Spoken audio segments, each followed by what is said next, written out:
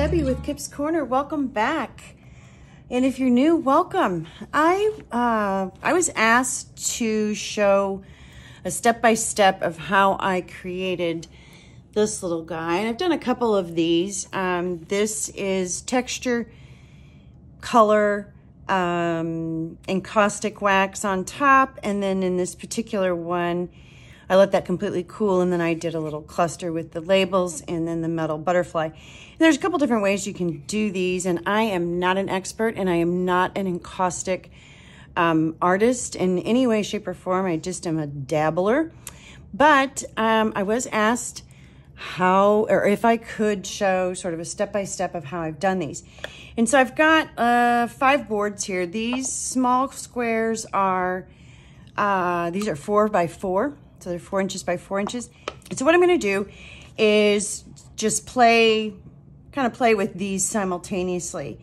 The very first step here, first of all, you need to make sure for the wax that it is a surface like a wood. It's not gonna work really well on canvas. You gotta be careful with paper, that kind of thing. And so I'm just starting with a base wood. This has not been gessoed yet or anything. And the very, very first thing I'm going to do is to put some texture on the surface. I'm gonna start with the big one, and I'm going to start with some paper texture paste.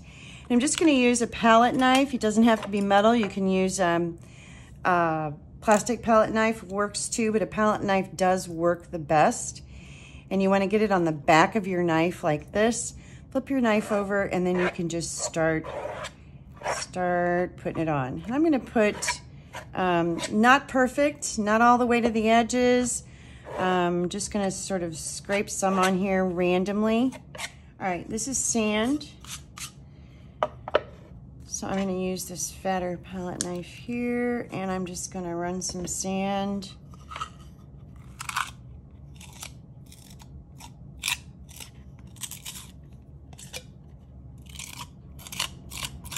Ooh, this one's gonna be thick.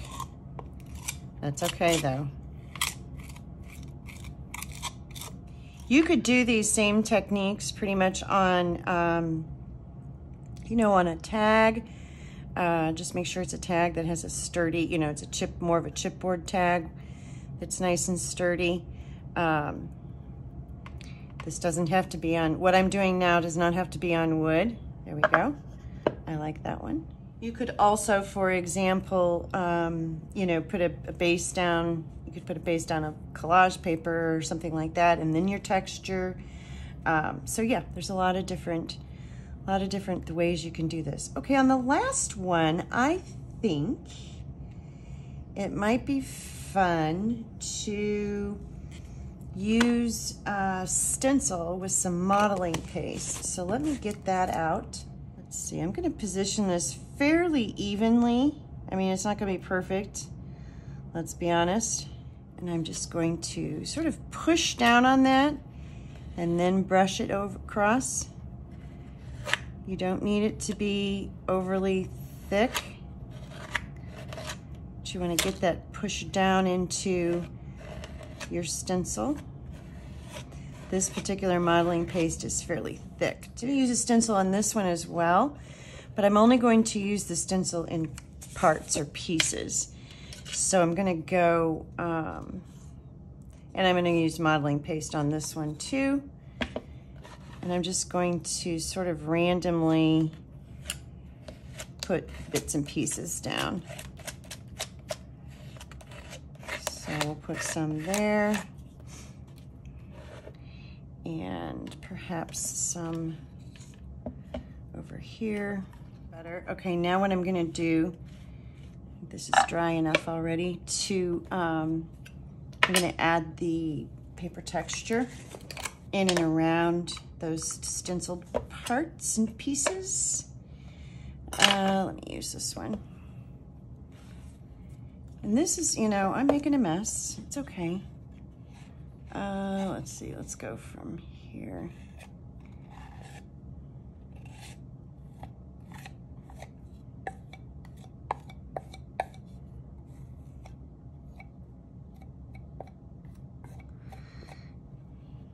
And in some cases, I'm gonna go over my stencil a little bit. I'm not going to smash it down, but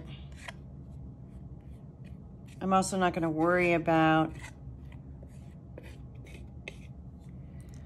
whether or not I do. So I'm sort of blending that stencil into the background, and I think I'll like it better. The point here is just play, you know, just play. Sometimes you like what you do right away, and sometimes you kind of have to, you know, and I could have scraped the whole thing off, really, honestly. It would not have hurt anything. But instead, I'm going to go ahead and leave it on there and just incorporate it a little bit differently. So there we go. And that'll create some cool kind of crevices down in there for color. So I'm actually looking forward to that, to seeing how that works out. Okay, next step is to just basically let this all sit and dry overnight. And so I will be back once that happens. And we've got something to work with. Okay, we've got our texture dry, and so now we're going to just put some gesso on it. I'm going to go ahead and use white gesso on all of these because the step after this is going to be coloring, and so I'm going to start with a white gesso base. I'm just going to generously apply some white gesso to all of these, and I'm going to get the sides as well. This will provide a base, will prepare the surface for the painting portion of it, coloring. I may use acrylic paints, I may use some different things, but bottom line is the gesso will get that surface prepped. So just a coat. It doesn't, you know, I say generous, it doesn't have to be thick. You just need to get it covered. And one coat is probably plenty. Okay, I'm gonna keep going around these and getting the gesso on them. And then the next step after that will be to put some color on them. So I'll be back once they're dry. Okay, I thought I was recording and I wasn't. So basically I've just got some Payne's Gray here, acrylic paint, and I've also got some gray blue acrylic paint. I'm gonna start there, and I've just really watered it down, and now I'm just sort of adding it all over. I'm trying to get it down into the cracks and crevices here, and then I will I'll add a lot of water and roll it off. Get a little lighter in here. So this will be more of a grayish, bluish grayish tone piece. All right, and I'm going to add some water.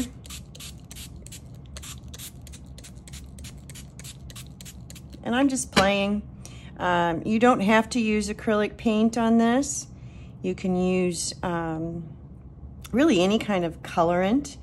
You could use magicals, you could use infusions, you could use, you know, any sorts of different colorized things that will color. The only thing I don't think I would use at this stage is probably wax. And this can be messy. I just want to really kind of get a nice base down. That's pretty. I like the darker colors in some of those parts. So let me dry that off, and then I'll go from there. Just remember, the key with coloring is that with each layer you do want to dry it. That way that'll prevent getting some mud. So that's really the important thing here, is to dry after every layer. All right, I think that's probably dry enough. I've got a couple wet spots here, but I don't think that'll affect anything. And now what I'm going to do is just add just a tiny touch of this blue in a couple of spots. Just really more for interest than anything else.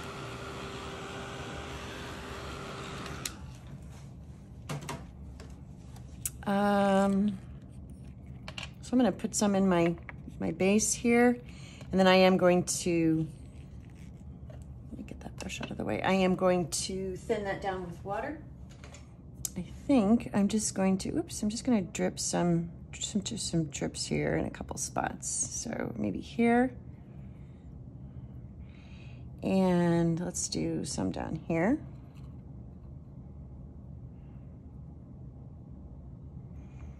And then I want to do one more drippy spot, maybe here.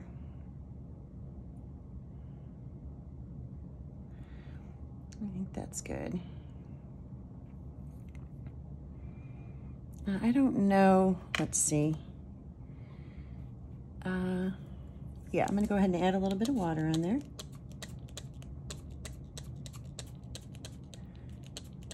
And that'll spread around.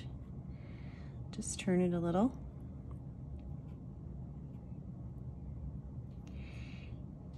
And yeah, let's do a little bit up here too. Just a tiny bit right through here.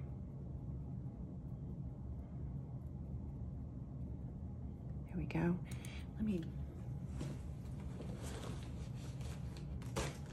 So at this stage, you're just playing. There is no right or wrong. You just play until you like it. And so you're just adding your color and playing. And I just wanted to get, I wanted to get some of that lighter color up in there, some of that blue. I really like this down here. I'm gonna get it just a little bit darker down here. There. And this is pretty too. Let's get it a little bit darker here. And then I'm just gonna spray that. And see here, I got too much. I don't want that much there, so I'm just gonna dab that off. Dab that off. There we go. Hold it up and look at it. Make sure you like it. And I do, I think that's pretty. I'm gonna dry that. And while you're working on the background, you do, keep in mind where you might put your focal point or your pieces, depending on what it is you're going to do. So just, you think through where that might be. Okay, from here, what I'm going to do is go ahead and make my sides completely solid black. Or actually, I think what I'll do is use the Payne's Gray, since it's already here. You don't have to do this, but given that I'm gonna put some wax on this next, I just want to go ahead and get that edge darkened. And then later I'll go through with some oil probably, or some type of something, oil or ink or something to edge. So I'm okay if it kind of comes up on the edge a little bit. I like that. All right, here we go. That one is now, I think I'm done painting that one. So I'm gonna set that aside and let that dry. And I like that. I like this blues and grays, pretty colors. Okay, next up, let's do another one. But this time I'm going to use infusions to paint. Infusions are a powder that you sprinkle on. They're by Paper Artsy, and you can put as little or as a lot as you like. And they're infused with walnut crystals, so they have a brown undertone. There's different colors. I'm using Rusty Car, and you can see all the different colors that come through in there.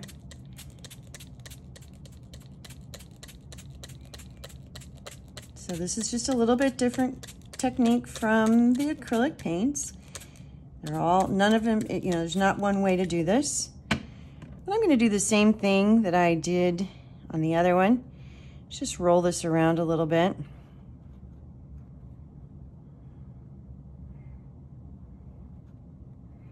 Let's see, let's roll it off that edge. Maybe get that edge a little darker. There we go. That's nice. Okay, let me dry that. Again, you want to dry between layers. This is the same as any other kind of coloring technique that you might do. If you dry between layers, that will help prevent, creating mud. Some people want mud, that's okay too. If you did, you could just keep going from here and while it's wet and add more color. But think I would prefer not to have mud, because I think the next color I'm going to go with this one is going to be green. So let me get this dry, and we'll get some green on here. I've got two infusion greens. One is olive green and one is the sage. The sage is a little lighter, so I think I'm actually going to go ahead and put the olive green, and I'm going to sprinkle this in some very specific spots. I'm not going to put a lot on here, but I'm going to hit some of the lighter areas.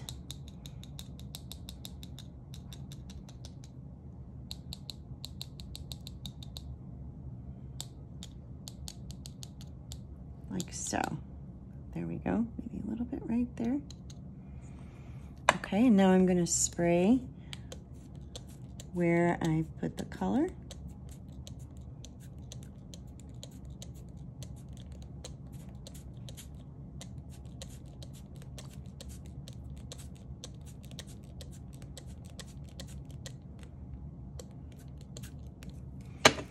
And I'm going to do a little bit of moving around.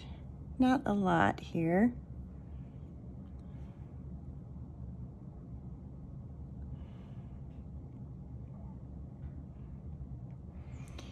And I'm going to dab a little bit of this up. And let that soak back down. Here we go.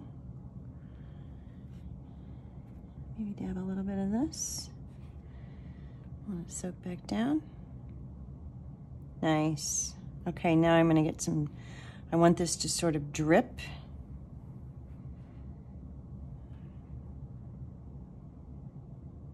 There we go. There. See that drip right through there? That's what I wanted.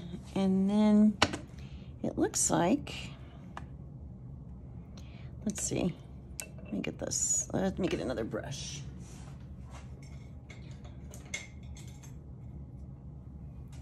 I just wanted a little brush here, and I just went, I got some, there we go. I got a spot right there that just was bright, kind of bright white, that I wanted to dab through. All right, let's dry that and see if we want any more color on it. I like that. That's got a neat texture to it. Nice. Okay, that's just about dry. So I see an area right here that is a little weird to me. I'm gonna spray that and try to get that to move a little bit. It just had almost a straight line to it that I didn't like. There we go. I think that might be better. The infusions, you know, that they are reactive with water. So, so even though it's dry, you can kind of get them to, move again.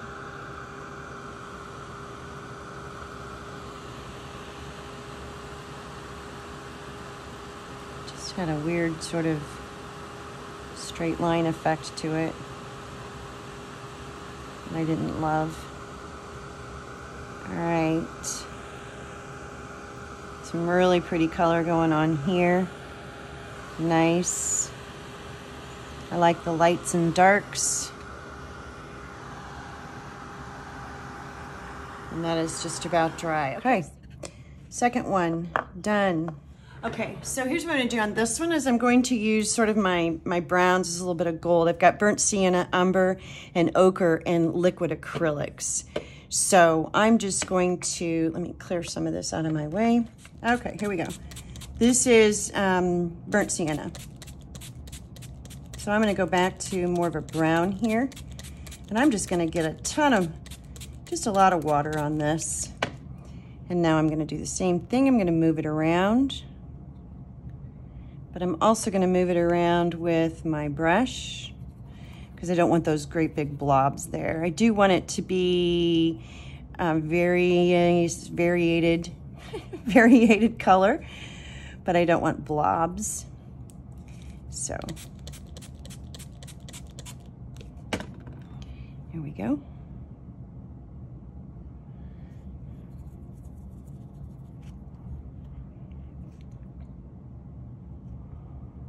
Nice. I like that variation. So far, so good. But I'm gonna dab off just a tiny bit of that.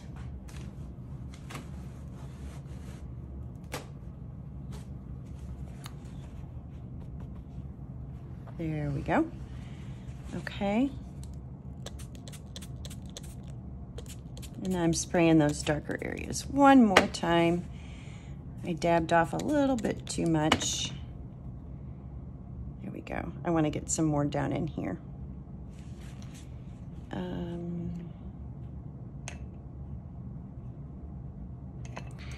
Forgot which brush I was using. This one. There we go. All right, I'm going to dry that. And then I'll come back with another color. I think I want to put a little bit of umber in. I'm going to put the umber in my 2-3 drops in my tray, and then I'm going to add water to it, because now what I'm going to do is an umber wash over the whole thing. So I want this to be pretty watery, pretty runny.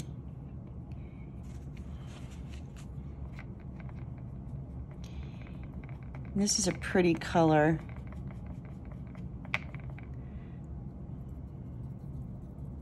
And I'm just going to dab it pretty much all the way around here. I'm going to start with the edges, the outer edges, and then I'm going to come in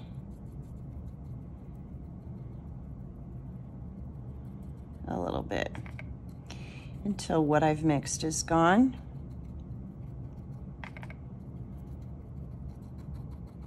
And then I'll spray a little bit. There we go.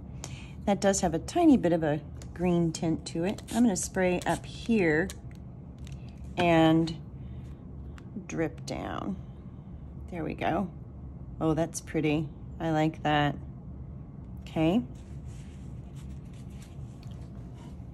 Now I'm going to dry. Okay, I want to put one more color on here, but I want it to be ochre. And I'm going to concentrate that just right in the middle. So I'm going to drip directly on here, just one, let's see, 2 drops, okay? And then I'm going to spray. Trying to keep my water right there where that is, right there in the center. And now I'm going to move it around, try to get it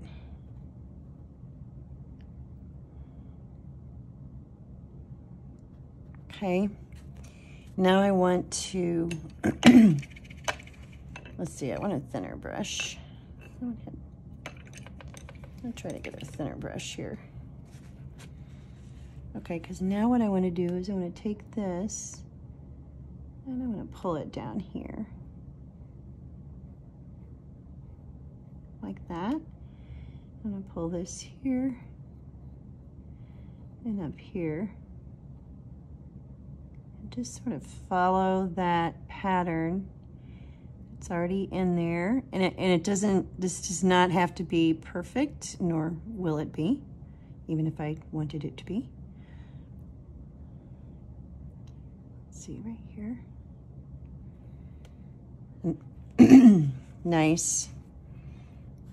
Now I'm just gonna swirl that around a little bit. Let me get a little bit of this. There we go.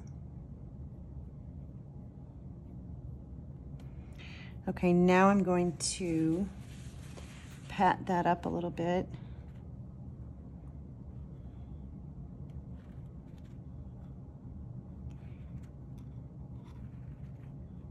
And pat it up here. Here we go. And voila. Now I'm just going to pat just a tiny, tiny bit.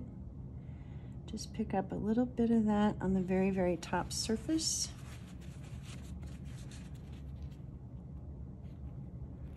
Don't want to pick up too much. Sorry if my head's in the way.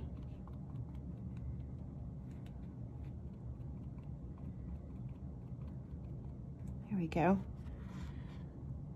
Now it's got sort of a, yeah, I'm okay with that. All right, so that one I think is ready to go. Yeah. The next step is completely optional, and I'm not an expert. I'll show you what I do, but I also want to caution you that when it comes to encaustics, there are some precautions that have to be taken. I am not a teacher of encaustics, and so I will not dive into those other than to tell you that you need to dive into them yourself. I'm just coming in the edge here just a little in a couple spots. But that will be my next step. I'm gonna let these sit overnight, and then I will be back with the next step. Okay, we've got our color down. It's all very dry. It's actually been a couple days, so it's definitely dry. I've got some encaustic wax melting now. It's not quite ready to go yet. I'm not going to go into what I've learned in my playtime about encaustic waxes. There's a lot of safety precautions. You have to be in a well-ventilated area. You probably can't hear it, but I have a fan running. There's certain temperatures that you want to hit, and etc. And I'm not an expert, so I don't want to really give anyone any information about it, other than I'll show you what I'm going to do next in this step, since I promised to do sort of a full step-by-step of how I created the last board video, a couple of videos back, I think. So there are a ton of videos on YouTube about encaustic and how to work with it and set it up and whatnot, and what to use. One of the things that you'll learn is that you have to fuse the wax after each layer. So basically I just come back in here and get it heated up. And that does a few things. It fuses the wax so it sets, but it also kind of helps even it out as we go along. And that milkiness will clear up. It won't stay milky like that. Our pretty bright colors should come through nicely. I'm going to heat this up probably a little further than I might need to otherwise, for a couple reasons. I got it on there gloppy the first time, and I want to push some of that wax off to the side just a little bit. I'm okay with it dripping off the sides. I actually like that.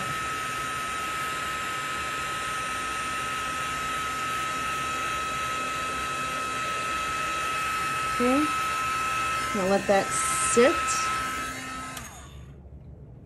And you can see it will cool down pretty quickly.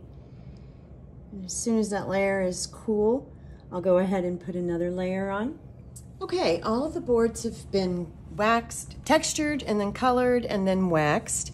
And so the next step is I'm just gonna create sort of an assemblage. I've got some things gathered up, and just what I do is when I'm at estate sales or garage sales even, or just in my garage, and I see things, or even new items actually, and I see things that I think are interesting or fun, that might play well into just any kind of assemblage, I just grab it and I have this collection. And then periodically I'll do like a big rust bath where I take a bunch of things and see how well they rust, and then some I don't, and so I kind of have a mix of stuff. And when I get ready to do a project like this, I just go to that stash and I just grab things that sort of interest me. Sometimes I create a theme. Sometimes it's just an eclectic mix of stuff. Sometimes it's all rust. Sometimes, it just depends on the mood I'm in, really. This is one where after I got the coating of wax on, I went in with just a poker tool like this, just a poker tool, and drew along some of the lines, and then I also stamped a little bit, and then went back in with dark green oil and pigment stick and filled in the cuts and the marks and the indents and the things that I made. So I've got this cool, it almost looks like a map, doesn't it? So yeah, so now I'm gonna work on creating an assemblage on top of this, and I'm gonna start with this piece. This is from one of the old wooden rulers. I just broke that piece off to shorten it a little bit, sanded that edge just a tiny bit, and I think I'm gonna put it right about there, and that goes nicely with some of the lines and things that are in here. And so I use this is a Liquitex Ultra Matte Gel, and the Ultra it's a thicker, heavier base paste, or I will use my Heavy Body Gel from Finnabar. Either one of these works very nicely. The Heavy Body Gel from Finnabar is a gloss finish, and so if I don't want any of the glue to kind of peek through, I use the matte. So I use them both pretty much equally. So I'm just gonna just put, this is a silicone sort of little spatula, and I just dab that on there, and I get it on pretty good because I'll show you after I dab it on that I kind of clean it up. So I want more is merrier. See, I think I'm gonna put that right about there. Yeah, let me see if I can get it straight now. And I'm squishing it down. And then I take another silicone. This is a pointy silicone, I guess brush, tool, spatula, and I just wipe that up. I usually have a damp rag over here with me. I just go along the edge there, wipe that up. And if it's a piece that has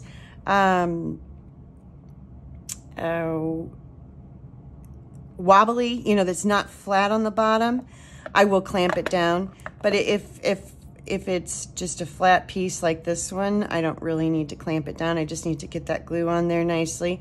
And sometimes I have to glue a piece and walk away, let it dry. So sometimes the gluing part takes a while. And I just kind of keep cleaning this up. And if I clamp it down, I can usually clean up around the clamp. So, oops. And it doesn't have to be perfect. I just don't want globs of glue showing on my piece. But I also have to be careful not to take so much off that, oops, that there's not any glue on the bottom. And it does dry clear, so it's okay when you're gluing, if you still see some white. I've got that cleaned up. Now I'm just going to make sure that it's straight before I stop messing with it. Or at least straight enough. It doesn't have to be perfect. Move that a little higher. There we go. All right, since I moved that up, I've got a little bit of excess here. I'm gonna clean up. I take my time with this part. Well, I take my time with most of it, actually. I'm in no hurry. I'm okay with, one of these pieces taking multiple days to create. There we go. Okay. From there, I knew that I wanted that piece there. When I found it, I thought, oh, that's just perfect. It just goes so nicely. Now from here, I have no idea what I'm going to do. So that's why I went ahead and glued that one down. I knew that the chances are I'm not going to really put anything up underneath it. I'm going to pile up above it or, around it. And so that's sort of my main piece. Sometimes I don't do that. Sometimes I do. It just depends. Like on this one, I arranged everything before I glued anything, and I just wanted an interesting sort of arrangement. One of the things I'll point out too is you notice there's an uneven number of knobs here. And so I think keeping your compositions in uneven numbers is just a good practice to get into. That ties into one of the rules, one of the threes, is that pieces grouped in 3 or uneven numbers are more attractive to the eye than pieces grouped in evens. Okay, that said, I'm just gonna start grabbing and playing. Like I said, I don't really know. I've got some more things over here. I don't really know what I'm going to do. I like putting things together that don't go together, like throwing a random sort of surprise in there somewhere. I am in love with this piece right here. Something about the way that sits on there I like. Okay, here they are. They're done. These are the 5 boards that I worked on throughout this video. I'll show you some up close and personal here on these. This one has the encaustics on top. That's stencil in the background. There you go. And this is just that ultramarine blue, and I think it's violet in the liquid acrylic by Finnabar. And then these are Finnabar dragonflies. They're metal.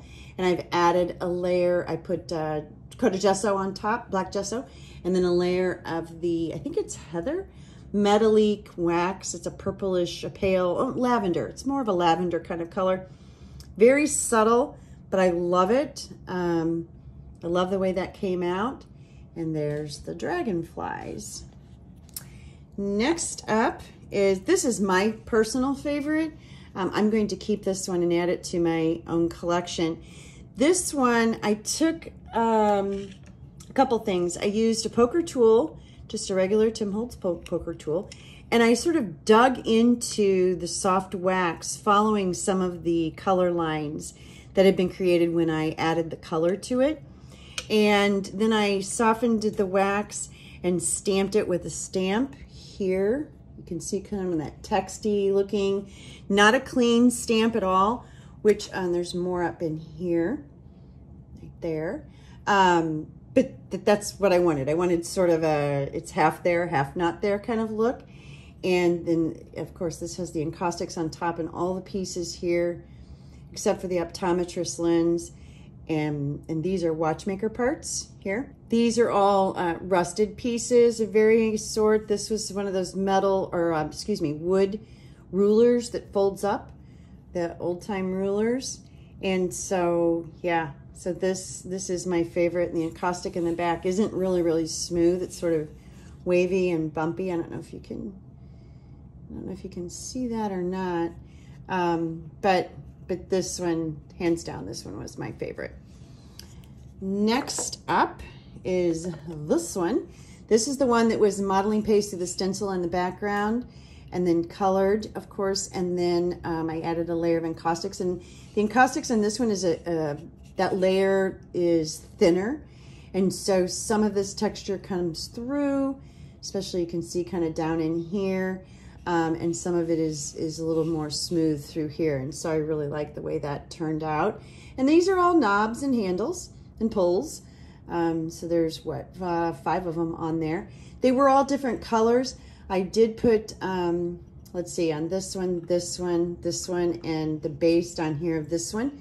I painted them with black gesso first and then used a brass antique or metallic wax on them. And I just wanted to sort of pull them all together in that same color family. And this one was sort of close to that color already, and I just added a little bit of wax on that as well, again, just to pull them all together into that same color family. And so there's that one. This one is the blue. It's a gorgeous color. It's had very much of an ice kind of look to it. And so I just, it's just an eclectic mix of stuff that I assembled on here. I've got the metal corners. This is a piece of crystal from an old chandelier. This is actually the same, I think. Yeah, these are These two knobs are from the same package, those two knobs. And this says, "For I am the dreamer, life is the dream," which I just love. And then an old tarnished spoon. I did not clean it up, but it's a real silver tarnished spoon. And so that's just sort of the weird, fun, eclectic. This last one is the only one that I used beeswax on my layer instead of encaustics. Encaustics is a mix of beeswax and resin. This was just straight beeswax on the back, and it is a thinner coat. You can see it is still has a sheen to it and can kind of be buffed up, but it's a softer background, but it mutes and softens up that background, and I really like the way that worked. And I like the rust pieces with the rust color in the back. Lots of texture on this one that is still coming through, you know, that wasn't covered up with the wax. And then this is just again a mix of weird pieces, a hinge, a rusted flower. That's a melange pebble on top, if you can see that. That's a Tim Holtz piece that I rusted. This little piece right there, there's 3 of them on here, there and there. Those are watchmaker parts. This is a number from the Dollar Tree, from a set from the Dollar Tree that I rusted.